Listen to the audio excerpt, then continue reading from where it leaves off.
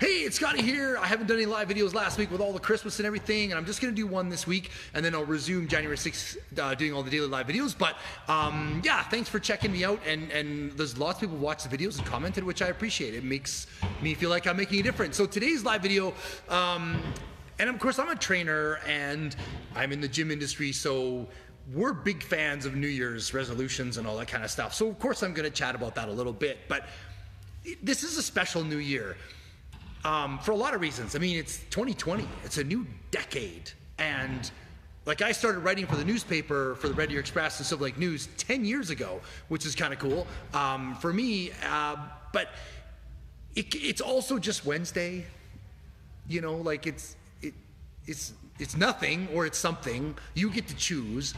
I like to think it's a big deal. I like to think that the close of one year and the start of a new year, it's like it's a chance to be fresh and to start over and to design your life rather than just getting through it, because it's your life and you are the architect of your life. You get to design your life. And I know things happen that are external and there's things in play that just do their thing. I get that.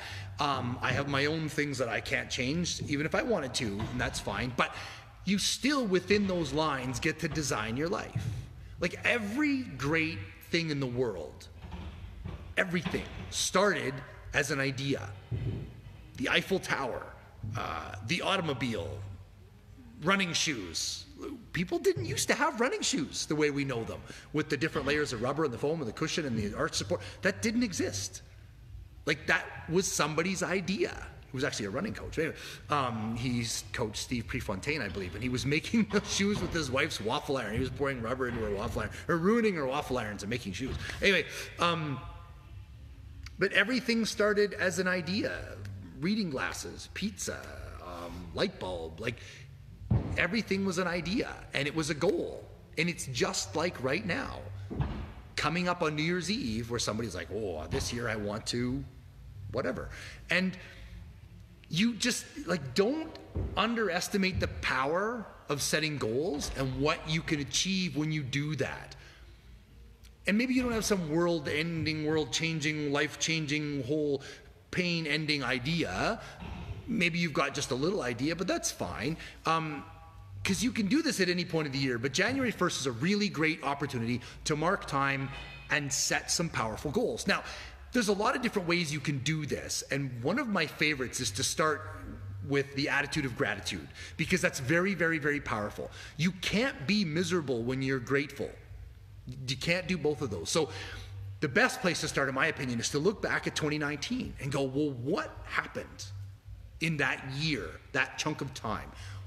What was great? What was amazing? What was unforgettable? What was incredible? What were the best things that happened in 2019? Who did you meet? Who did you spend time with? Who did you reconnect with? What movie did you see? What book did you read that really was neat and it shook your foundations in a good way? That you were like, wow, that really changed my outlook. Was there a place you visited, a vacation you had that was spectacular? What did 2019 give that was so incredible? And like, I know personally, 2019 also had some real significant challenges. And so it's important to look at those too, because we can learn from them. So what were the challenges in 2019? Like, you know, what was your biggest regret? What was the thing that really didn't work? What was something that you were super stressed about for a period of time and then it turned out to be no big deal? Or you weren't stressed enough and it did turn out to be a big deal? Or anything. Like, what happened in 2019 that you could learn from? That's the key to that. And how did you grow in 2019? How did you challenge yourself? What did you do better? Were there births? Were there deaths?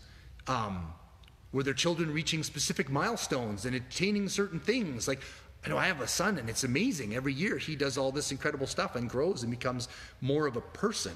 So looking back at those things, you know, were there arguments that you resolved? Were there apologies that you said that changed things? Was somebody you reconnected with? Take pause to just learn from those things from 2019, because that's really all we can do is learn, right? What if you could take a time machine and go back to January 1st, 2019 and do everything? Would you change anything? Knowing now what you know, what would be different? You can learn from that, right? Okay, all right, got it. I would have done this differently. I've got another chance. 2020, it's a fresh chance. And sometimes the easiest way to do this is to take your photos on your phone and dial back to January 1st and just swipe through your whole year's worth of photos and realize all that happened in 2019. This powerful stuff has happened. It's really cool. Now, once you've done that and you've reflected on 2019, you've had your review of 2019, now it's time to start designing 2020. What do you want 2020 to do? What do you want to have? What do you want to create? Because it's a blank slate right now. It's an open palette. You can literally change your whole world with a decision. Like, I still remember in the mid-90s, late 90s, when I got fit and I was in architecture and I decided I wanted to be a personal trainer and I wanted to open a gym someday.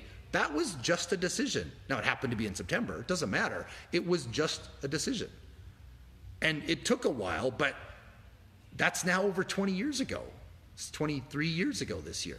And the decision to open a gym, okay, it took a lot of work and there was all the stress involved and we had all the things we had to do to create that. But we've been open almost 18 years now, simply because I had a goal. That's it. It's that decision to make a goal. And you're going to hear trainers say this all the time, but your goal has to be SMART: specific, measurable, achievable, realistic, time-sensitive. SMART: specific, measurable, achievable, realistic, time-sensitive. You have to have those pieces in place with your goal. Because if your goal is like, in 2020, I will get fit. Well, what is that? Like, go do 2 burpees. Okay, great, you're more fit. I don't think that's what you meant. They have to be specific. By March 1st, 2020, I will have dropped 20 pounds of fat. I will be able to do 20 burpees in a row. I'll be able to run a 5K. I'll be able to bench press, deadlift, squat. I don't care. Curl, skate for 20 minutes without taking a break. It doesn't matter. Whatever your goal is your goal. But it needs to be specific, measurable, and time sensitive. March 1st. You need to have a deadline. Because if you don't, if it's too vague, it just won't happen. It's too wishy-washy. You've got to be specific. You got to know what you want. It's kind of like this. You've got to have a goal. Think about hockey. There are some hockey players, and I always think, who's the best? I always think, Wayne Gretzky and Yari Curry and all those guys back in the day when I watched hockey. But, some of the new guys like Connor McDavid or whatever, like these guys can be anywhere on the ice and they can shoot the puck and hit the net from anywhere. If it just giving them an empty rink and say, okay, go stand in that corner and I want you to shoot the puck into the net. Boom. Okay, over here in the net. Closer, further, offside, one side. They're going to hit the net from everywhere, like 99% of the time. Awesome. Okay, what if there was no goal? What if during an NHL game, there was no goals? There's just a bunch of guys skating around, shooting the puck, and trying to avoid each other. That would be really boring and stupid. It would have no point. It would have no point at all. If hockey didn't have 2 nets and goalies, there would be no point. This is the same. You need to have a goal. You need a hockey net. You need something to shoot the puck at. That's your life. That's why New Year's resolutions matter, because you need a net. And the thing is, it's really powerful to set goals and intentions and plans on a cellular level. I'm reading this really cool book right now that talks about how DNA and proteins work together to create our body and all of its realities, and how that's energy, and how our focus and our energy affects us on a cellular DNA level. It's really powerful stuff. This is the same. When you decide on a goal, full stop, I'm doing this, stuff will come into play and opportunities will exist that wouldn't have otherwise. And that's the power of it. When you've got a hockey net, when you've created a goal, you're going to be skating along and the puck's going to come right in front of you. Now, the next thing with goals is you have to take action. You can't just set a bunch of goals and sit on the couch and do nothing and expect the world to hand you a favor. That's not how it works. You need to set goals, and then you need to take action. But the thing is, once you set those powerful goals with your timelines and they're specific, things will start to happen. You will be aware of things that you wouldn't have paid attention to before. All of a sudden you look down and the puck is right there and you just smack it in the net and you get a goal. That's the same thing with setting goals. Things will come to pass because you set those goals. That's the power of it. And I know some people are like, I hate New Year's resolutions. Yeah, my resolution this year is to not make any resolutions. Great. That's awesome. Go ahead. I don't recommend you do, because goals work. I'm standing in one of my goals. My goal was to own a gym. I own a gym. After I was in my big crash and I almost died and I broke everything, my only goal was to get back to the World Championships. And I did that last year. A year ago, I went back to the World Championships. And I overcame obstacles that I shouldn't have been able to overcome.